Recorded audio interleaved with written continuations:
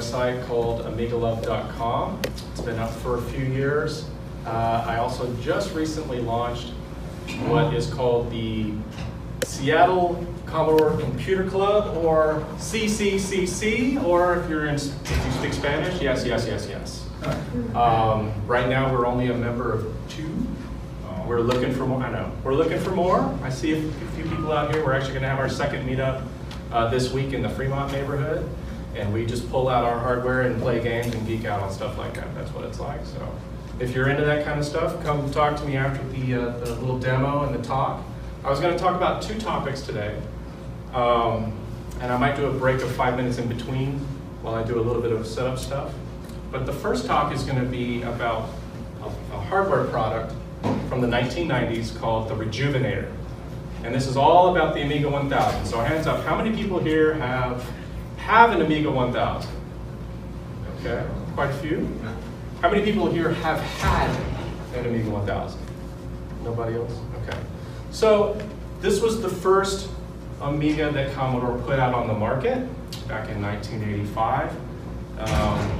And so I had a feeling there were probably going to be a few people in the audience that had never owned one, possibly never even seen one.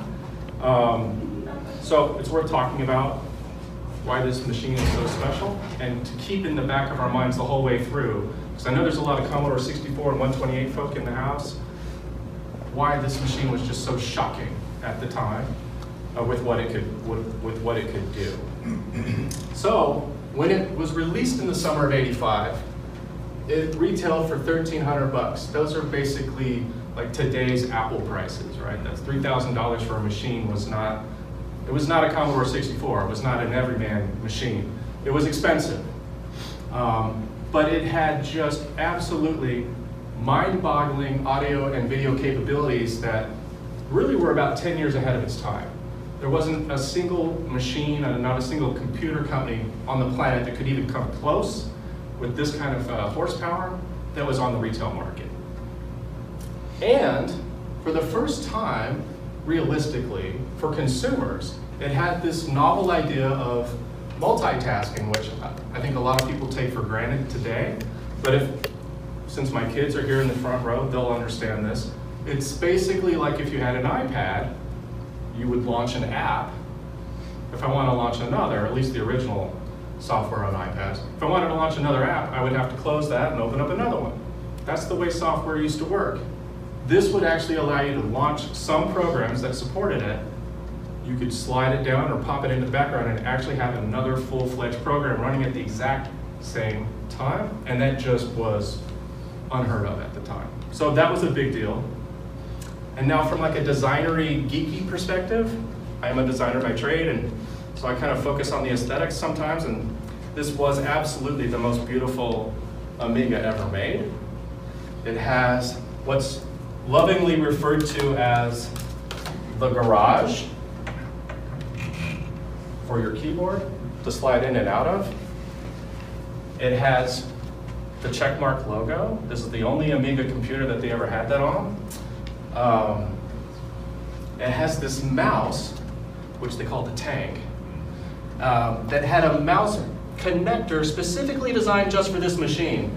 So God forbid this mouse ever break, because then you're gonna have to stick one in that just comes straight out and it looks ridiculous, right? It just had all of these details. On the inside of the case, if you pop the case off, right here, this top shell, if you pop that open, and most people back then in the 80s, they didn't do this for a while, not until they felt like they needed to like expand the machine or something. But on the inside are the signatures of all the creators, just like they did for the original Mac, including, according to Dave Needle, one of the creators, one of the most important creatures, Mitchie, the dog of the founder of Amiga. That paw print is on the inside as well. She helped to tell him when he didn't know what to do when he was designing the schematics. He would look at Mitchie and say, should I do this way or that way? Rectangle or square? And she'd lean one way or the other. He's like, okay, square. So we thank Mitchie for her contribution to Amiga as well. So it has all of these really cool visual things, audio things, design-wise, just beautiful, beautiful machine. Now, it was released a little bit early for financial reasons, and so it has a couple things about it that were kind of sketch when it was put out to the consumer market. It came out with OS 1.1, which was really buggy, and it didn't last long. In fact, it was so buggy, back in the day, they would put their firmware on chips, right? They would put them on chips, and then put the chips inside the motherboard, so when you flipped it on, like the Commodore 64, just whoop, there it is, it was awesome. Well, this was not quite ready for market, and they knew they couldn't do that because then they'd be requesting customers to pop those chips out and put new chips in later. Well, that's not a very feasible strategy. So what's called the kickstart, when you first launch the machine, they put it on a floppy disk. So 1.0 was on a floppy, and that was a strategic choice, and actually it was a really good decision by them because soon thereafter, 1.1 was released, then 1.2, and then ultimately what is considered the definitive version for that Kickstart software, 1.3 came out. And that's the one that most folks these days will want to use if they're using the really old, which I do, the really old Kickstarts. It also had 256 kilobytes of RAM. Now that sounds like a lot if you had a Commodore 64, like 256. But it wasn't enough to actually multitask. Once it loads the Kickstart into memory, there's barely enough for it to just do what it needs to do. And so soon thereafter, soon after they released this machine, in some markets they actually had an expansion 256 additional RAM that went into the front panel right here. But you could also buy that off the shelf in any of these Amiga stores at the time. And so then you had half a meg right there, which was enough to do most of everything that you would need to do for that time frame. It also did not have an internal hard drive controller.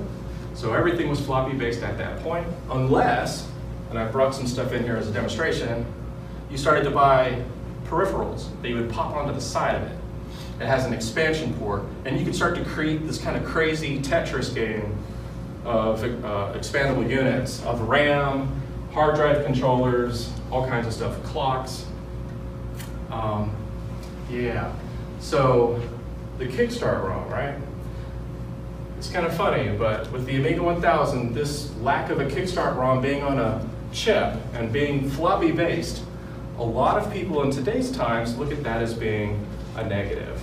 That it's so slow, I have to use floppy disks, all that kind of stuff. However, it actually has the potential to be a pro in some cases, and that's basically what my second talk is going to be all about, is how you can boot this machine into all kinds of different environments off of a single floppy disk, not two. And it's actually just a lot of fun to kind of muck around with and dink with, but we'll get into that later. So I'm giving this little history lesson as to why this first talk is about a particular product that makes the 1000 kind of amazing. In 1987, Commodore decided to discontinue the 1000. They put all of their marketing and financial efforts behind two new products, which were the Amiga 500 and the 2000. The 500 was an all-in-one, sort of like the Commodore 64. It was an all-in-one unit, and it was really geared towards the consumer market.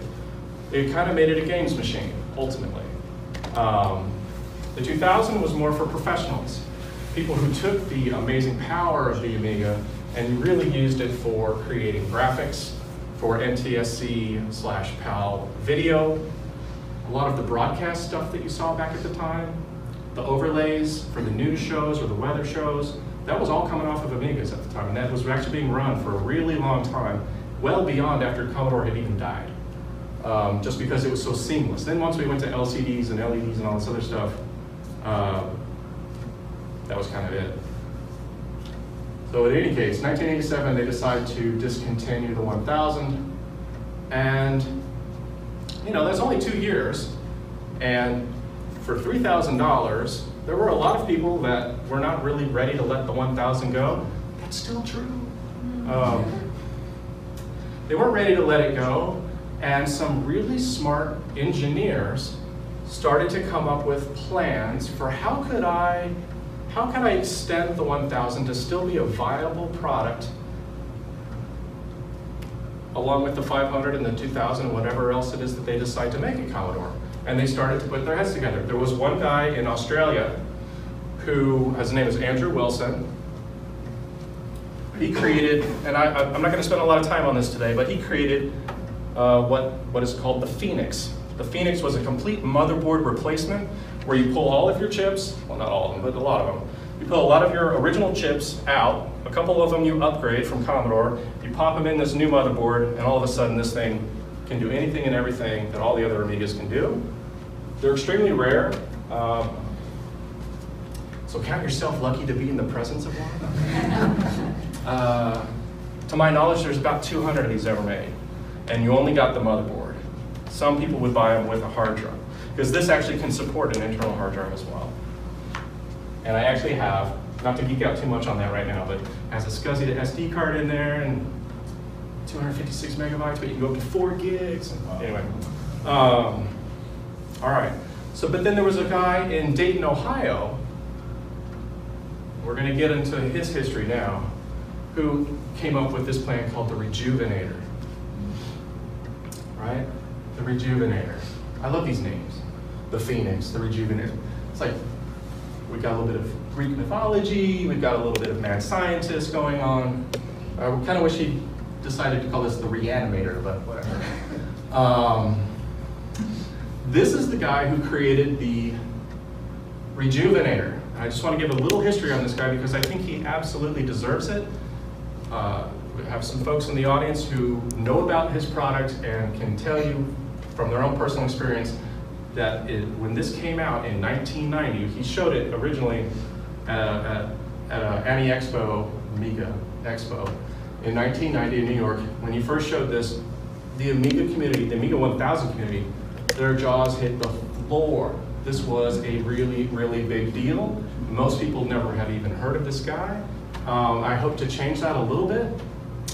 In any case, he made this thing totally relevant, this machine totally relevant. Now,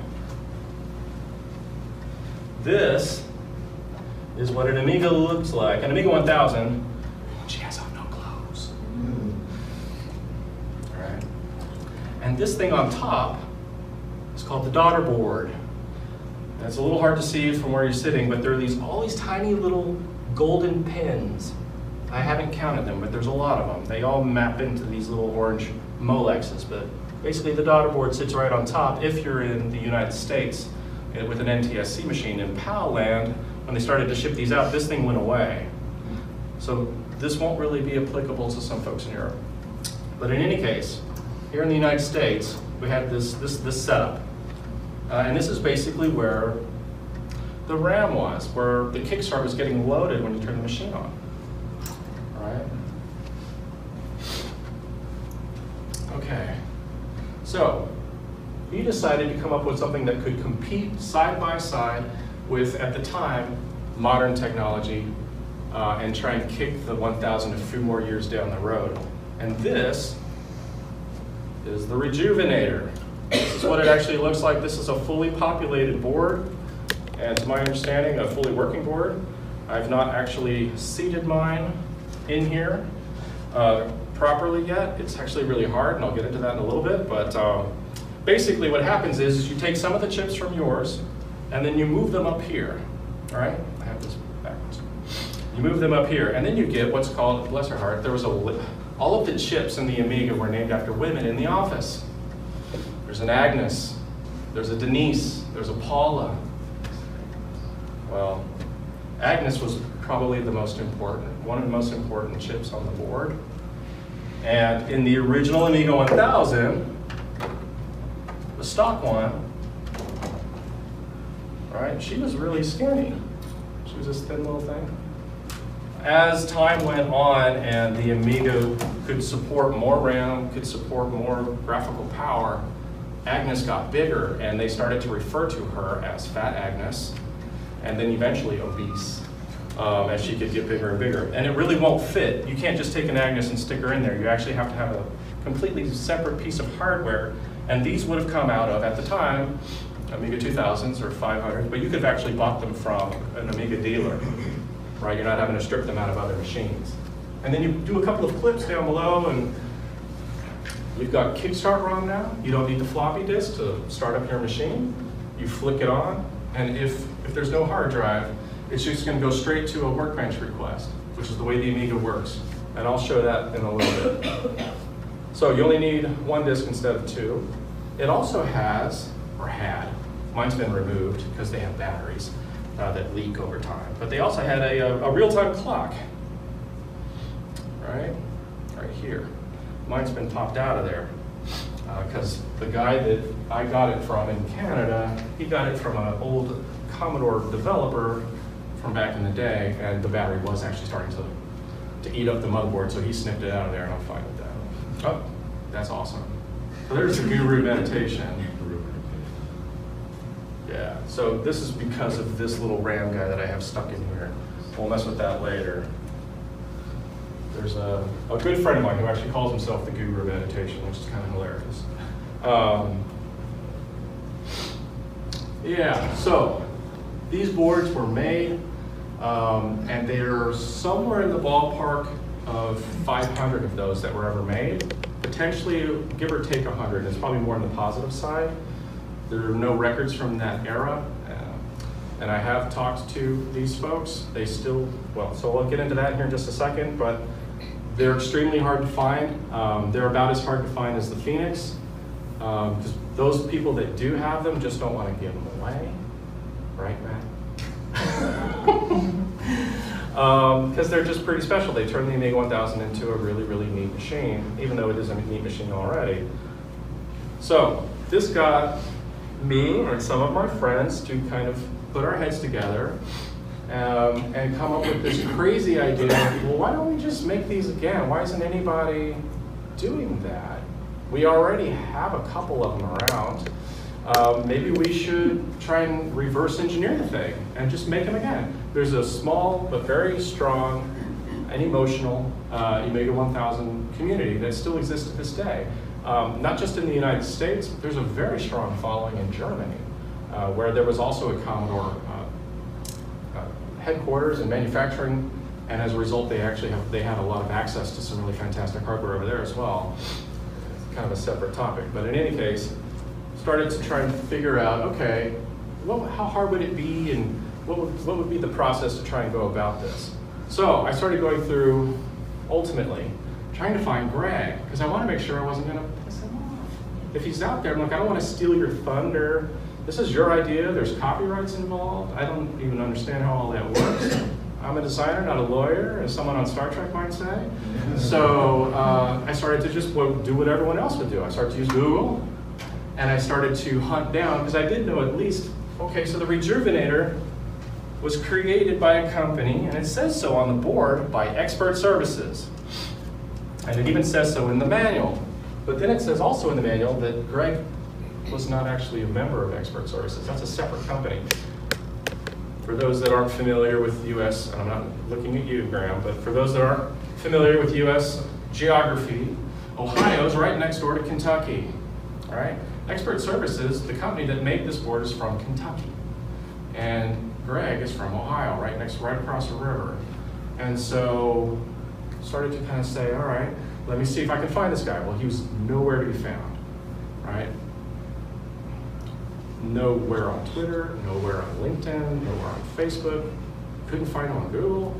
The only things I could find on Google were like these really sketchy listings of people, and you're like, who are those people? They seem to have the same name, but they kind of look like almost white papers, you know, like from the phone book. And here's an address, and that seems totally sketchy. I actually started calling those phone numbers. Why not? Most of them didn't work. Every now and then I'd get to a voicemail, and it would just go click. They wouldn't even have a greeting or anything. I'm like, oh, okay, so this is going to sound really weird, but my name's Eric Hill, and I would go on for this like 5-minute spiel until it would like cut me off, trying to see if I could find this person. And then I found a video, a really short video. It's only a minute long. It's inside of this hour-long video of an AMI Expo in 1990 in New York, that online friend of mine, I'm going to show you this in just a second, actually he had an original video cassette because he had attended the show in 1990. And he had a cassette of it, and he thought, oh, this is hilarious. And so he just decided to digitize it because he's actually a director of photography for film. So that, I mean, he has all the gear. And he put it on YouTube, and I'm looking at it like, that's the guy who made the Rejuvenator right there. So at least now I know what he looks like, which is kind of awesome. Well, let's do that. Because keep in mind, this is 1990. We just exited the 80s. All right, this is the Amiga 1000 Rejuvenator card. Basically, you replace your old right control board, which contained your kickstart RAM, and it replaces it with a slightly larger card that plugs into the Agnes Paul and D sockets, and it gives you the new custom chipset, including the ability to use the ACS to Ds. 1 mega chip RAM with future expansion to 2 mega if Commodore should ever start supplying the chips commercially. That was a dig. Fully compatible. You can flip back and forth between Kickstart or the ROM that's on here. That will. It will support the 256 512K ROM. It's totally sweaty, and I know why. There's a video slot also? Yes. It has a real-time clock and a flicker fixer compatible video slot. There's also some holes for you to adapt other parts to it, such as Genlox and Live. And most of the programs are compatible with what you have here. Oh yeah, it works real well. And what's the cost? It's $499.95. All right, $500. I don't know if anybody caught this. You guys see who's on his shirt? Does anybody know who this is? Those are various incarnations. Thank you, Doctor Who in the house, right? All right. So I find this and I'm like, well, the guy looks like he's 20. He's like mine. So I'm 46. I'm thinking, I would have been like the same age as this guy. Turns out that's not true. I thought I looked young for my age, but truth is he looks really young for his age. So anyway, I had this in my mind, okay, this guy's really, really young. Let me get back into play mode. Yeah. All right. No. All right. So then I started to scour that video, the entire hour long, which I'm not going to put you guys through. It's, I think for some folks it'd be extremely painful to watch. For me personally, I loved every single second of it. It just felt, it was so nerdy and ridiculous, but these people that they talked to, he actually knew a lot of the people in the video. And I was able to kind of go off of that a little bit. One of the guys in the video was named Ben Williams of Black Belt Systems. This guy was a really interesting character that Greg had done business with before, and Ben had actually, at least according to Greg, so much drama in the Amiga community, it's ridiculous. He felt like he'd been screwed over, and da-da-da. But Ben had created some software, right, that allows you to design circuit boards for computers. And Greg actually used the software that Ben had created on his Amiga to design the board for his Amiga, the Rejuvenator. So they kind of had that relationship there that kind of grew for a little while before it went up in flames. Also, I began to contact folks from the Dayton, Ohio Amiga user group. And the reason why that's, at least I think, worthy of note is because Eric Schwartz was a member of that user group, and so was Greg. Does anybody know who Eric Schwartz was? Right? Can you tell me what he did, or why he might be famous? He's a cartoonist. He's a cartoonist. Yeah, he's a cartoonist that would create animated cartoons on his Amiga of, let's say, furry animals that were very risque. Amy the squirrel. Yeah, the squirrel in particular, Amy, of course, which some people almost consider like a mascot for Amiga. But it's not the kind of thing you would necessarily always show your kids, but that's why Eric is famous. And I actually reached out to him, and he actually wrote me back. So did Ben. Hadn't seen Greg in over 20 years. Sorry, I wish I could be of more help. Nobody from the user group knew where he went. And I can explain why in just a little while, but he basically went dark in the Amiga community after about 1992. So, I was starting to run out of ideas. I had gone to the Kentucky record-keeping agencies, the Ohio record-keeping agencies. I actually did find expert services that way and some of their contact information, but Greg was through an LLC, and as a result, It's done at the county level, not done at the state level. So it's like, lordy, break it in. For me to even these are 25-year-old documents. They're not even realistically. Could his phone number even read the same? But I created my own video under the brand of Amiga, right? And I explained this whole process of why the board is so cool, the Rejuvenator. And what I'd like to do, made my intentions known, and I put a plea out there, and I was like, if anybody out there, and I did this on Facebook and other places too, and I did find some of his friends, but I never found him. If anybody out there can tell me where I can contact Greg, I'd really love to talk to him about this idea of mine to bring this back. Please, just message me or something. And this guy from Denmark commented on YouTube, and he said, you know, I just used his name and Dayton, Ohio, and a couple other keywords. And I get this, and I'm like, yeah, I saw that. It's a guy that's supposedly 58 years old in Dayton, Ohio. Now, to be fair, the last name of Tibbs is pretty unusual. There aren't a whole lot of Tibbs out there. And I kept running into two, Greg and this other guy, who I think might actually be his father. But he was like, I do see this address, and I see this phone number there. I was like, I've already done the phone number thing so many times, I'm not gonna do that, but whatever, this was my idea. I'll write down my entire intention here, explain who I am, put it in a sealed envelope, and this is what I figure is gonna happen. I'm gonna put it in the mail, and in about 2 weeks, I'm gonna get it back, return to sender, and I'll have it for court purposes. If I ever get sued, right, that I tried to tell them, and I couldn't find him, I tried. Around the same time frame, I contacted a shop here in Seattle called Task, T-A-S-C. They've been around since '91, and they're over kind of near Gasworks, to see if they would actually have the expertise and the knowledge to help me make one of these things, if we could actually create the plans, create the schematics, artwork, and all of that stuff. And so his first question, the guy that runs it, his name is Richard Hurst, really cool guy, you know, long gray hair and a ponytail, Birkenstocks, and all of that. Meet my two dogs. And he was like, is this gonna be ethical? And I'm like, oh man, I've been trying this for so long. I hope so, but I don't even know if Greg is alive. And he's like, yeah, no, I think we can do this. It's not gonna be cheap, it's gonna cost some money. I'm like, yeah, no, I get that. Not for me personally, we're gonna create a campaign around it. My wife is sitting right there. I don't want her to think that I'm paying for all of this. This is just research.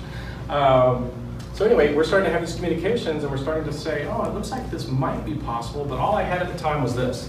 I had one Rejuvenator, and he was like, well, you know, we'd have to basically desolder the whole thing. We have to take all this stuff off so that we can analyze the board. I'm like, oh my God, I don't know if I ever see one of these again, and I don't know if what we're gonna do is gonna work, so I don't know if I want you to do that, Richard. And he said, okay, well, why don't you see if you can figure out the company that printed that, and they might still have the files. So I'm contacting places in Canada, Richardson, Texas, other places in Ohio, and right about that time, at the end of the week, when I talked to Richard, I'd already sent the letter. There's a Saturday, and I get a letter in the mail, or no, sorry, I get an email, an actual email. And it said, the subject line was Rejuvenator, and the sender was Greg. And it was this really long email. Eric, I'm the guy you're looking for. I was like, it was like chariots of fire, and I was like, duh! and jealous in the background. It was ridiculous. I just was wiping away the tears, like, oh my God, it's Greg! I found this guy, he's alive. He actually was 58 years old. He really does look like a baby in that photo, or that video. And he goes on to tell me all about the history of the time frame, the bugs that are in the board now, and as they exist today. And most importantly, right there towards the bottom, and if you want to build this thing, you totally have my blessing. I was like, wow. That's what I was totally looking for. Thank you, Greg. He's like, but technically, Expert Services owns it. I designed it. They screwed me over for $50,000, and I told them to, and And so we haven't been on speaking terms. He just left the Amiga community completely because he kept getting screwed over place after place after place. Total computer genius, and he just was done with it. All he got out of the deal, he was supposed to be receiving about $50,000 in total sales kickbacks to him. He got an Amiga 3000. So, yeah. I'm not here to say who's right and who's wrong. That's not what this is about. And it just so happens that I tried really hard, and with the encouragement of friends, I continued to look for him. And that next week, I did find Scott Bennett, one of the owners of Expert Services, who was still alive and in Kentucky. You've already seen this. And boy, I was like, everything's starting to fall into place. I found Scott, and I said, look, by the way, Greg was like, I have no artwork. All of my discs from that time frame were corrupted. I threw everything away. I didn't want anything else to do with it. Please go forward and do whatever you want. I don't care. I'm into racing cars now. I'm not into oh my gosh, well, okay. At least I've got a little something there. With Scott, first off, he was completely stunned by some of this history, the way that I related. He didn't see it the same way necessarily. He was a little saddened by that, to be honest, I think. And I asked him, do you have any of the old discs and the old artwork for those circuit boards? And he's like, 9 months ago, I gutted my warehouse. I got rid of everything. 9 months? 9 months? I was so close. I didn't have to wait so long. He's like, but let me go look. And each day goes by, I'm like, this can't be good. And then a couple days later, he said, Eric, look what I have. So this is a Rejuvenator that is unpopulated, right? It's exactly the same thing as this, but none of the chips are on it. I'm like, I don't have to take mine apart. Then I contacted Richard Hurst. I said, and I actually, it's hilarious, I held it up to my window with the sun coming through, so it looks all angelic. I'm like, Richard, that's exactly what we need! I'm like, that's what I wanted you to say! Why aren't you finished already? So, he's going to be able to take this, he's like, you can't have it until I'm ready. I want to talk to some people about this for training. So, he's actually going to be able to analyze this. Now, I am not an engineer, I can pretend to be, but this is what they would call a 4-layer board, which is actually much more complicated than the way the Rejuvenator had originally been created. Originally it was what they would call 2-layer, and according to Greg Tibbs, when it was 2-layer, it worked perfectly. But he got some advice from a Commodore developer who said, you should make that 4-layer. Well, he's like, well, I guess I should. And so he did, and now it's buggy. But it still works well enough. And so we're going to continue to just recreate the one that actually went out to market. There it is. Look at that. That was the picture I was trying to clear your minds. Yeah, and he just shipped it to me for free, and I was like, you want it back? And he's like, I do want it back. I'm like, you gotta be kidding me, man. You want this thing back? All right, fine. So I'll give it back to him someday. So, where do things stand right now? So according to the company that I've been talking to here in Seattle, they need what's called a BOM, which doesn't sound like something you want to put in your computer, but it's a bill of materials. Basically, you take the original board and you write down, well, in the computer in a spreadsheet, every single chip, every single component, right, and all of the little markings on them, and you source them, figure out where they're going to be found, so that you can actually make them. And most of the chips on there are things you can still find to this day. There are a small handful that you can't. For instance, the chips that come out of your own machine, you have to supply those yourself, right? The Agnes, the Paula, and the Denise. And then the RAM on here is a very antiquated type of DRAM, which they only made for a couple of years, but we have found a supplier for that DRAM. Once the BOM is finished in the next week or two, and all of those parts have been sourced, Richard at Task is then going to tell me how much he thinks it's going to cost, and we have to kind of talk with the community, how many of these do we actually want to make? Because, for instance, you might need a particular type of resistor And you're like, well, we only need 20 of them. Well, they only sell them in batches of 1,000. So you've got to take all 1,000, even though you don't need but 20, pull out the 20 that you need, and you have to take that cost and spread it across the whole product, right? Things like that. That's an exaggeration, but that's kind of how it works. And then once we kind of have a base idea as to how much these boards might cost, depending on how many we decide to build, we'll be able to create, in the next couple of weeks, it's literally going to be the end of June, a GoFundMe campaign that'll pay for all the stuff that will actually produce these boards. The idea being, the boards themselves, when they're made, are only going to cost however much it costs to make them. Zero profit involved. Unfortunately, they're still going to not be cheap. You heard Greg say, oh, these are about $499 and whatever. They're probably going to be just south of that, realistically. Probably in the $400 range from what the guesstimates are at this stage, but we'll know an exact figure once we get to that point. And if the GoFundMe is successful, the GoFundMe is there to help create the schematics, the board layout.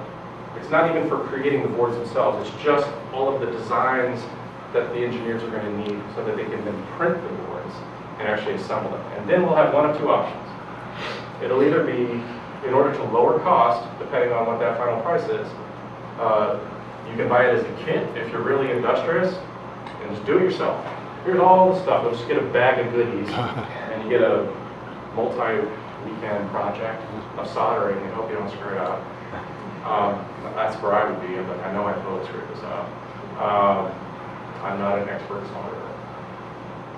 Or Task will build them for us, and obviously just add the labor for that. So somewhere in that ballpark. And that's it. That's the Rejuvenator. Yes? So, question. So the original Rejuvenator used an H372B Agnes chip. Those are very difficult to find these days. The Amiga 600 Agnes chip, I think H375R1 or 2 chips, are much easier to find.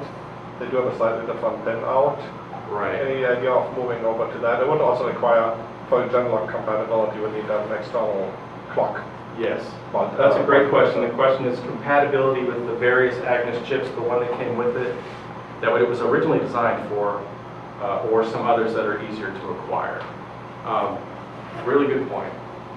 For version 1, the idea is to just recreate what we have and see if we can make it work at all, right?